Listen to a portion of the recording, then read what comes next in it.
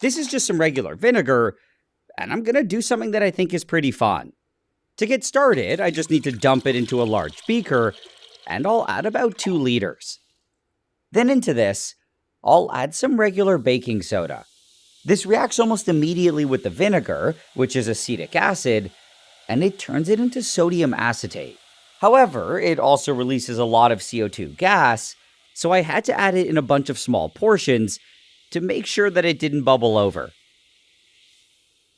Okay, so now, with all the baking soda added, I can turn on the stirring.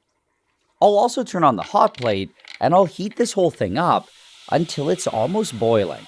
What I'm trying to do now is get rid of pretty much all the water, and unfortunately, what I have is mostly water. This ended up taking even longer than I thought though, and it was only 12 hours later that it started looking like it was done.